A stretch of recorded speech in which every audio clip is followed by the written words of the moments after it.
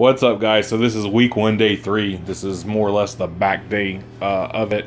Again, work to a top triple, and then a 12 rep max on Klokov presses, or snatch grip behind the neck presses. I did 135. I'm not really familiar with the movement, so I just kept it conservative. The program does say to keep these rep maxes conservative anyway. Yeah, I ended up with a lot of volume here because I thought I felt like shit, but I didn't feel as shitty as I thought I did. So I was taking smaller jumps than I normally would, but that's fine. And then after the main working sets was reverse flies, 4x15, dumbbell rows 4x15, and face pulls 4x20, supersetted, and those really kicked my ass.